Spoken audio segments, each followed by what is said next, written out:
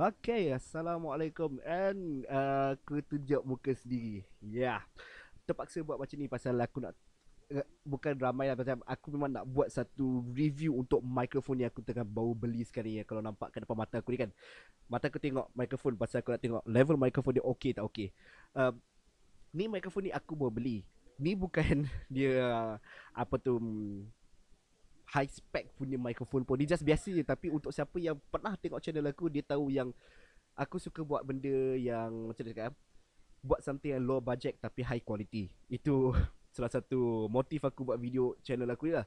And yeah, this is one of them. Mikrofon ni harga dia just RM90.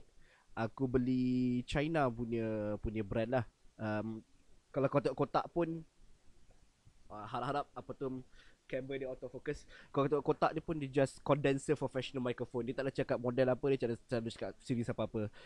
Dia ada tulis kat website tapi nanti aku lupa. Nanti aku akan check balik lah.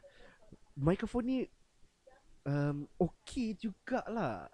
Ada kelebihan, ada kekurangan itu sendiri. First, kekurangan ni aku nak terangkan is that sensitivity dia rendah gila. So kalau contohnya aku cakap kat sebelah sini, kau nampak macam suara dia macam slow sikit. Kau kena menghadap ke mikrofon dia, baru dia dapat pick up semua bunyi-bunyi yang ada. That's a good thing and that's a bad thing. The good thing is, bagus, dia tak akan pick upkan semua noise at the background. Dia just tangkap suara kau je. But the bad news is, kalau kau salah record dan kalau kau salah tengok position mana mikrofon tu yang kau tengok, tak dapat tangkap lah. Suara kau tak dapat tangkap betul. And macam aku cakap, sensitivity dia low gila, gila babi.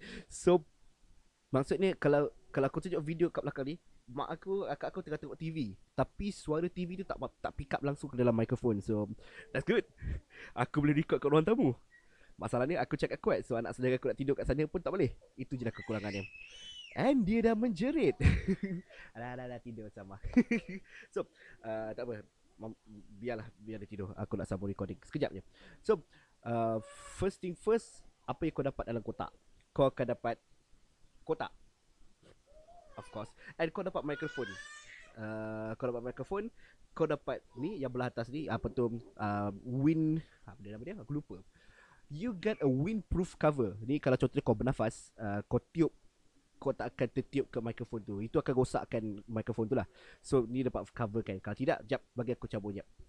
Minta maaf, tak apa, aku akan cut.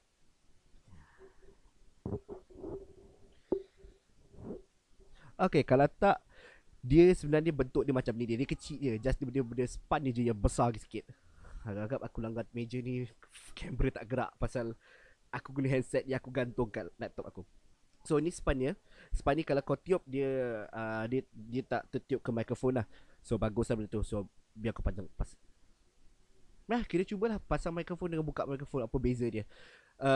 Yeah. So kau akan dapat mikrofon, kau dapat dia punya wind resistant, dan kau dapat dia punya stand. Sadly, stand dia kasih dia punya ni je. Stand dia tak ada. And that's why aku guna aku punya mug untuk jadi stand. Ini mug aku minum guna mug ni, dan yang ni aku buatkan dia sebagai stand lah. And dia kasih kabel. This is not a high quality microphone, so dia tak guna USB pun untuk audio jack dia. Sama lah cakap. Dia just guna audio jack biasa, microphone jack je. So kalau kau guna laptop dan kau guna desktop, ada dapat beza sikit lah. Nanti kalau aku bawa pergi recording ke CC, nanti aku akan dapat tunjukkan perbezaan quality microphone ni macam mana lah. This is just the first impression. Aku tak nak tunjukkan ni bagus ke, nak beli ke tak nak beli. Itu nanti tunggu 2 atau 3 minggu aku dah guna, aku dah selesai, aku dah record banyak, nanti aku baru beritahu. Kalau korang nak beli juga, boleh, aku boleh tolong belikan. Pasal ni dia kena order daripada China, dan kena tunggu sebulan. Aku tunggu mikrofon ni pun sebulan. Ni hari ni baru sampai, aku balik rumah aku terus try. Yeah, I think that's all. Tak ada benda lagi aku nak cakap.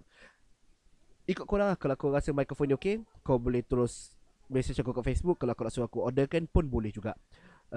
Kalau kau rasa ada yang lagi bagus dan ada yang lagi murah, yang bawah 100 kalau boleh, beritahu aku, dan nanti aku akan cuba beli dan aku cuba reviewkan juga. And that's why aku nak sangat, bukan aku nak sangat, macam kalau boleh, kalau korang nak donate, kalau nak donate, silakan donate supaya aku boleh test semua barang-barang ni dan beritahu kat korang. Kalau contohlah aku ada dua mikrofon, Dan aku rasa satu tu lagi bagus daripada yang ni ataupun daripada yang ni. Yang buruk aku akan simpan. Yang lagi bagus aku akan cuba donate ke, bukan hanya kasih hadiah kepada sesiapa yang tengok video aku lah. Pasal aku tahu kebanyakan orang yang tengok video aku ni dia YouTuber juga, dia nak cuba buat video juga tapi tak ada budget untuk nak beli condenser yang mahal-mahal. And yeah, aku akan cuba buat macam tu. So minta maaf aku kena tunjuk muka buruk aku tapi aku harap korang boleh dapat sikit lah daripada review, bukan review lah, first impression ni. And lagi 3 minggu aku akan cuba buat video lagi untuk review full. And aku akan studykan semua benda tentang mikrofon. Okay. Aku tak tahu ending nak macam mana dah. Thank you guys for watching.